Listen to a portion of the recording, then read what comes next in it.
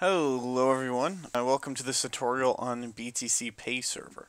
The point of this tutorial is just to get you an easy, basic understanding of how to use it, whether that's because somebody else set up the server for you, or if you're just wanting to get to know how to use it better. I found a lot of guides where kind of went a little bit too technical or too light, and so this is the goal of this tutorial is to get it in the center.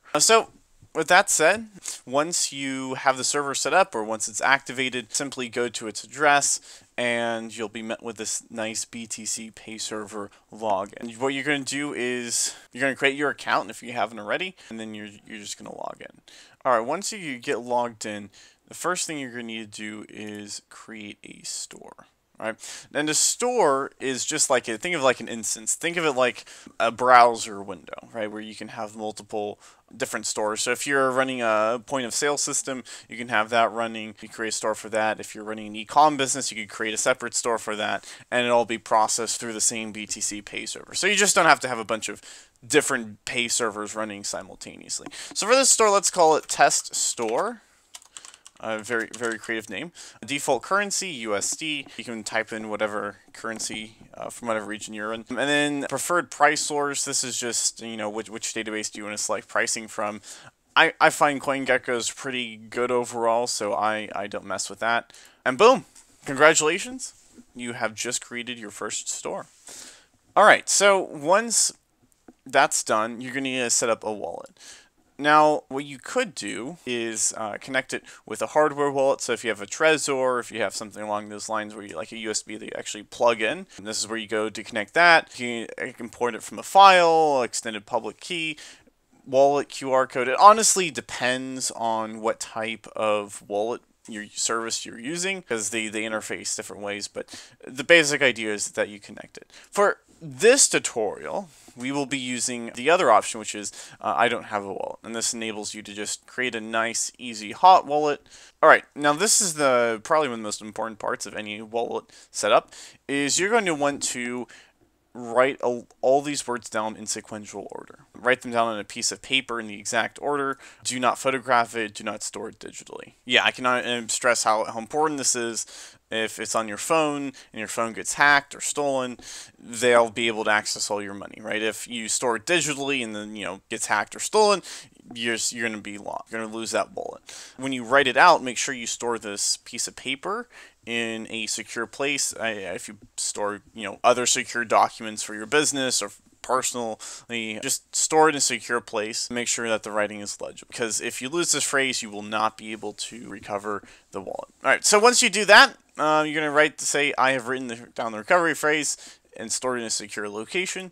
You just set up your first hot wallet.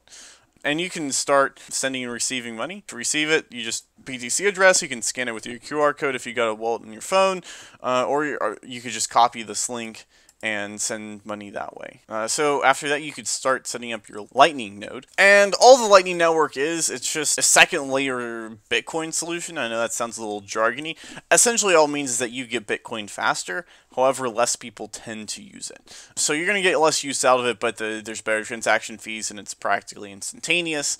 So that's really great. However, it is still under development, which is why you get this. Please understand that it's still under active development and considered experimental. So it's just something to be aware of, and all you do is hit save, and you've already got your Lightning Network. Alright, so that's how the basics of getting it set up. Congratulations, you are ready to start, sending and receiving Bitcoin. So to actually do that, what you're going to want to do is go to requests.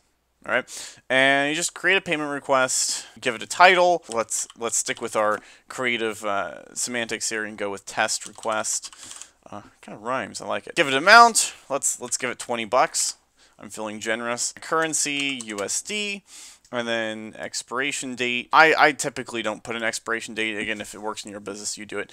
Email is only going to work if you set up your email server, which we'll get into later. But for now, we don't have it set up, so I'm not going to put anything in there. And the description is just describe your services. So let's go with that. All right. And then custom CSS, that's if you want to get fancy. It's out of the scope of this tutorial, but suffice to say, this is pretty much all you need. Hit create, and it is saved. Once you see this little notification here that says it's saved, you can now view this pay request. This is what your clients or whoever you're giving it to will see. So you can just copy the URL and send it to them. Bam, you can copy a link there, or you can actually print it out. Though, do be aware, if you print it out, the buttons typically don't work on paper. So something to be aware of. Anyways, so this is what they're going to see. And when they want to pay it, they just select the Pay Invoice button. Now this button pops up this handy little screen.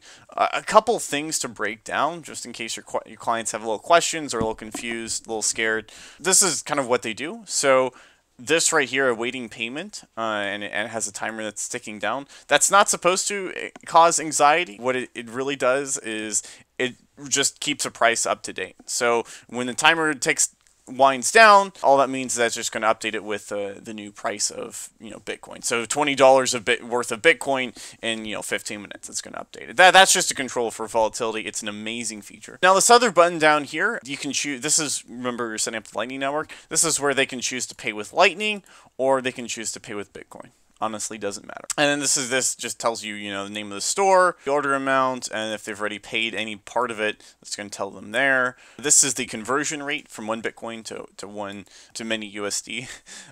And then down here we got the option for QR code. So again, if they're paying on their phone, they can pull this up, they can just scan it with their phone and they can pay that way.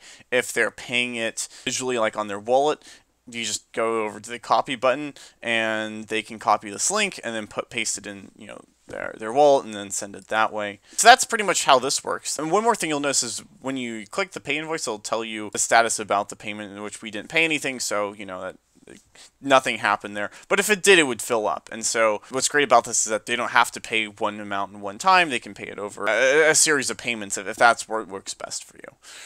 Alright, so that's how to get requests. And then a copy of that will be stored in invoices. So you'll see that this new invoice was just created. The status is new. Check out just the screen right here where they can pay it. And details, this just gives you more of a breakdown of what it is. And of course you can add information and customize all this stuff to see whatever works best for your workflow. It honestly depends on how you run your business. Here's another cool feature. So say, for example, you get an angry client and you need to give them a refund. How are you going to do that? They actually have the ability to create those refunds. I give the name of the pull payment, which just means refund. You say test refund. Again, really creative here. Amount, say let's say $10. And refunding services. Okay. And create, and then you can view it. And we forgot to claim it was in Bitcoin, but then you enter in their email, not their email, their address here, and then you hit claim funds, and then it'll send them $10 in BTC, or you can say $5, right? If you want to break it up into payments. If $10 is just not what you can afford right now, you can cut it in half to $5. All right, so that's how you refund people. Pay button, don't ignore this. I haven't needed to mess with this. Apps, so this button right on here, this enables you to create point-of-sale applications or crowdfunding. It just makes it easy so that you can raise funds, or if you have actual hardware, you work with that. We're not going to get in that just today. If that's something you guys want to hear more about, put something in the comments. All right, so plugins.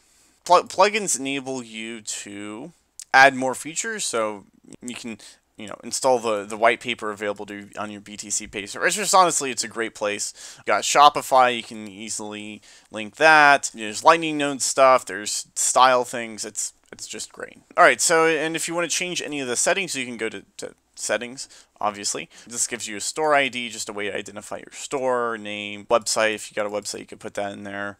And then, so remember that expiration time period, right, where it resets the price? Well, you can increase or decrease it. You can also make it invoice paid even if the paid amount is less than expected. And I actually like doing 1%. That's how you do a percent. I do 1% because just in case they're slightly underneath it, whether that's because of fees or something going on with the network, maybe it takes longer and the price changes. Whatever the case is, I like to put just a little bit of buffer in there. Alright, so this is where you can set up your email server. It honestly depends. This is a little bit more technical than the scope of this tutorial. But essentially, you can have your own email server. This is good for sending emails directly to your clients, right? So you don't have to like copy a link and then put that in an email and then send it out. You can just have it automated. And also for password recovery, because currently, if you forget your password, you can reset it, but you have to use it from the command line. That's again a little bit more technical. Rates, again, this is kind of stuff we set up at the beginning. Checkout appearance. This is again where you can customize it. You can customize HTML, custom logo, all of that. Access tokens. This is for APIs users. This is where you can add. You got team or accountants. All right, integrations. So this is again where you can set up link Lightning address or Shopify integrations. There's a little bit more options down there. Webhooks, same thing. So that's pretty much how BTCPay Server works. If you found this useful, if you have questions or comments, just let us know in the comments down below. And if a BTCPay Server is something you would like to set up in your own business, so there's going to be a link in the description. Go follow that, and we'll see if we can work together, because this is the future. And having the ability to self-host and self-fund your own payments is absolutely transformational. Anyways, that's it for today. I'll see you guys in the next video.